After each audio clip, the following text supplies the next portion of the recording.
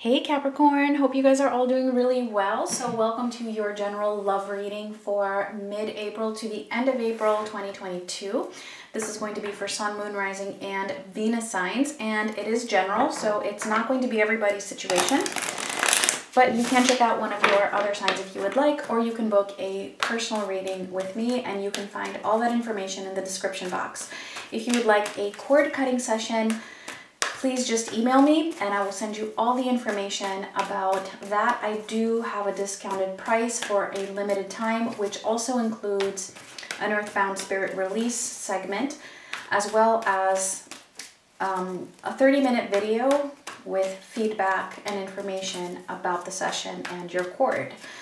All right, so Capricorn, let's see what is going on with you for the second half of April, Sun, Moon, Rising, and Venus signs. And please keep in mind that the roles in this reading can be reversed because it is general. All right, Capricorn, main situation, we have the Hierophant crossed by the Ace of Cups. Okay, so Taurus energy, some of you might be dealing with a Taurus. Okay, so there is a spiritual connection here that you have with somebody. Yeah. I feel like it's really, really strong, especially with this Ace of Cups. There's a lot of love here, but it's like either somebody is not acknowledging this or is just having a hard time really accessing the level of spirituality in this connection, or the level of unconditional love that exists here. Let's see. For your energy, we have the Five of Cups, the Emperor, and the Three of Cups. Okay, so yeah, there's been a lot of sadness here. There's been a sense of loss, a lot of grief. I do feel like this is something you're coming out of. Because I feel like you're really beginning to take control and stand in your power, taking charge of your own life. And possibly even beginning to explore other connections. We'll see. Or at least being open to that idea, or just being more social possibly. Because I feel like you've been going through a phase where it was just really, really difficult. Maybe you were like self-isolating as you were grieving. For them, we have the Two of Cups, the Three of Pentacles, and the Knight of Cups. All right, really interesting. This person, like I said, I mean, there's a lot of love here. This person definitely has a lot of love for you, feels a lot of emotions. I do see them, it feels like they're kind of in this energy of just keeping things friendly, possibly because, like I said, it feels like they're having a hard time really accepting the strength of this connection, and so it's easier for them to just keep things more friendly. But then again, it's moving more towards romantic. Let's see, potential outcome here, we have the Page of Pentacles. Okay, so yeah, I mean, I do see this person coming back to the fact that there are emotions here, but it feels like, you know, the energy that they're going to give to this is a little bit small for now. Let's clarify. But it is something, all right, with that Page of Pentacles. It is something, and I feel like, you know, they are learning something here, and especially with that Hierophant, that does also talk about higher learning. So I feel like the main lesson here, for the other person at least, is a lesson on unconditional love, and just in love overall. Learning about their own emotions and what it is that they truly want, and coming to terms with that. So let's see, let's clarify the Hierophant and the Ace of Cups. And we have the King of Wands, the Seven of Pentacles, and the Five of Cups. What is it with this Five of Cups? I feel like I've been just keep seeing it in like every reading.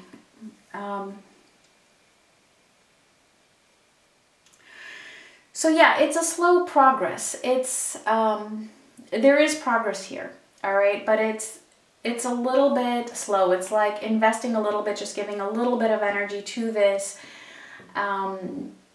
And it's like, because of that, because it's just a little bit, it's like really avoiding the full-blown Ace of Cups here, there's sadness.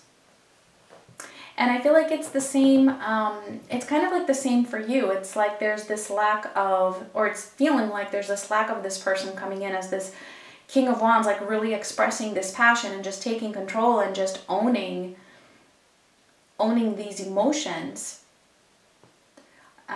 There's a lack of that, and it's like it's not yielding results.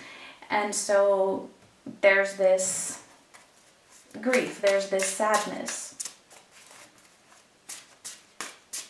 on both sides. Okay, so let's see for your energy. Let's see that Five of Cups.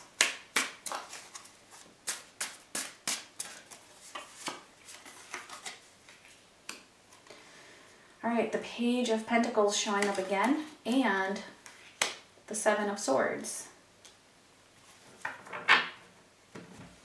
Yeah, so you're feeling sad because there's a part of you that feels betrayed here. You feel betrayed by having only received this Page of Pentacles energy, just one little, you know, pentacle. Again, there's something that you're learning through this, though. There's something that you're learning through this, and I feel like, you know, it was difficult for you to see that because you were processing that grief, really feeling that pain. So it's almost like avoiding, you know, what your soul was trying to get you to learn. But like I said, you're coming out of that. You're not in that. I don't feel like you're in that energy anymore. I feel like that's more of a recent past energy for you. Let's see the Emperor.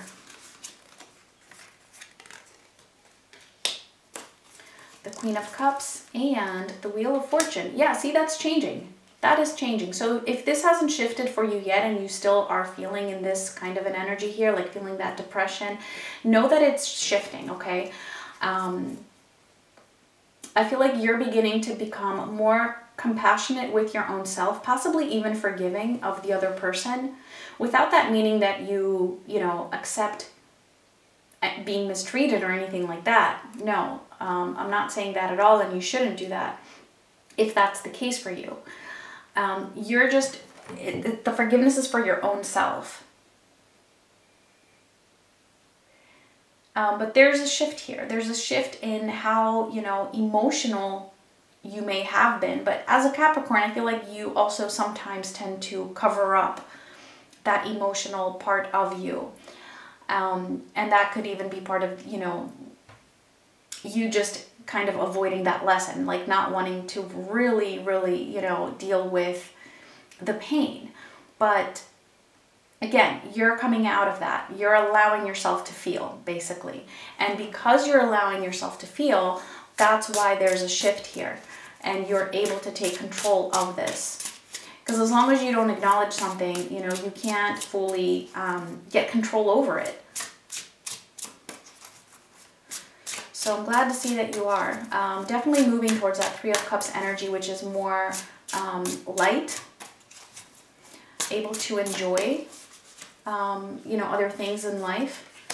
Yeah, clarified by the Sun. Wow. And the Knight of Wands. Yes. So you're quickly moving towards the Sun, basically. This is also Leo energy. It's like you're coming out of depression. You're beginning to see the positives. So I'm seeing this as you also being able to acknowledge not only how you felt, but also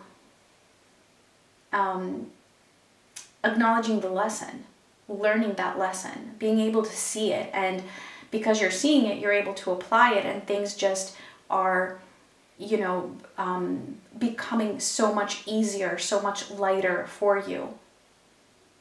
So again, I feel like for a lot of you, this is also going to be, you know, being able to enjoy other connections, whether they be friendships or love or whatever.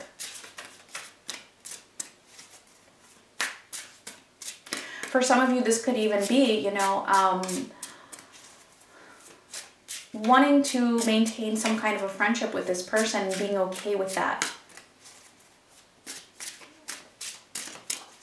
At least for now. All right, so let's see for them. Let's see this Two of Cups. And we have the Four of Wands and the Ten of Pentacles. All right, so Two of Cups, Four of Wands, Ten of Pentacles. All of these cards, this is all talking about commitment, love, union, coming together. This person is definitely feeling this connection with you. Like I said, there's a lot of love here. I mean, this person is feeling it like, like there's no tomorrow. Wow. So I don't know. Let's see. What is the issue here? So,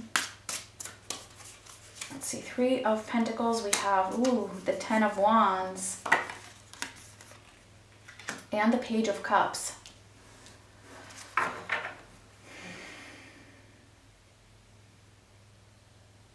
Something is feeling to them very, very heavy. I feel like it's, I'm going to go back to what I was saying. I feel like it might have to do with how they feel. Like the fact that they feel so strongly about you feels very heavy to them. And this is why they're trying to keep things more friendly. Either that or they're feeling this like this would come with so much responsibility. And they don't know if they could carry that responsibility.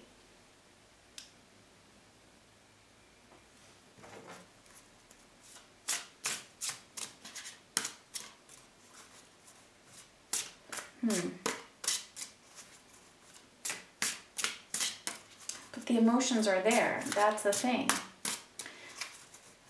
Let's see the Knight of Cups.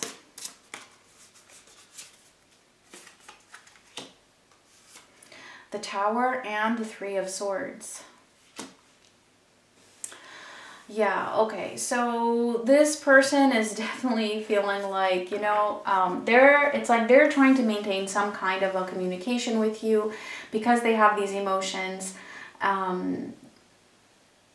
that are so strong. Wow, it's like, I mean, they really want this commitment. Maybe you were even in a very, like a more solid commitment, and, you know, they may have, you know, kind of freaked out about the intensity or even the responsibility that they may have felt with this. But they're moving towards, they're going to have some kind of a crisis here. I feel like this person is coming in as this Knight of Cups. Like kind of like wanting to bring it back to being more romantic, but because it's not 100%, and you're picking up on the fact that it's not 100%, I feel like you're not really accepting this, and that's why they're going to feel that pain. They're going to have this Tower because they're going to feel heartbroken, because it's like this person was trying to keep it friendly, and so you worked hard to like process that, right? They pulled away and then they come back, not 100%, what? Just as you're like finally coming to terms with that, so you're not about to accept that.